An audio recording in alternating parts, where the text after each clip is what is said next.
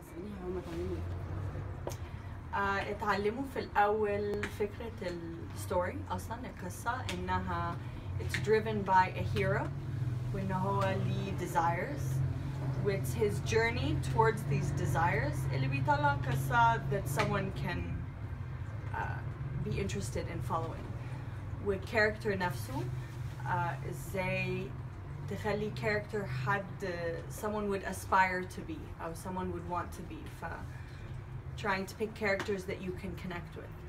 فبعد ما عرفنا موضوع storytelling نفسه طبعا it's putting it in the format of a script for a film or for an ad لإعلان.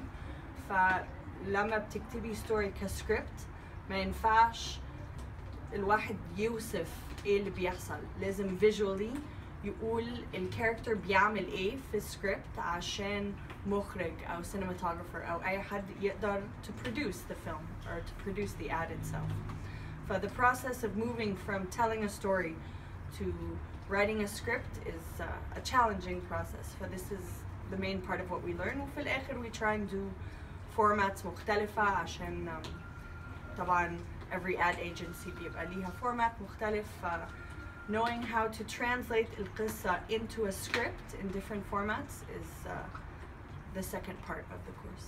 In a storytelling way, الإعلان access parts of the consumer that a normal إعلان ما ينفعش to access. يعني مثلا لو في إعلان قدامك بصورة product ومكتوب تحتيه كلام, this is obviously بيبيع حاجة.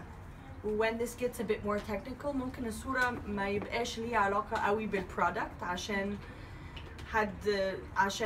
so the consumer is interested in the picture عين يلاقي إن الpicture ده ليه علاقة بالproduct. But I think the higher version of all of this is there's a story.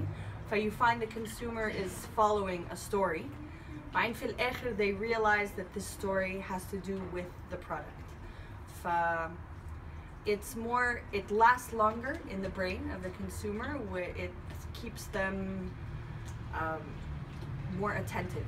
It grabs more attention and it stays longer in your memory.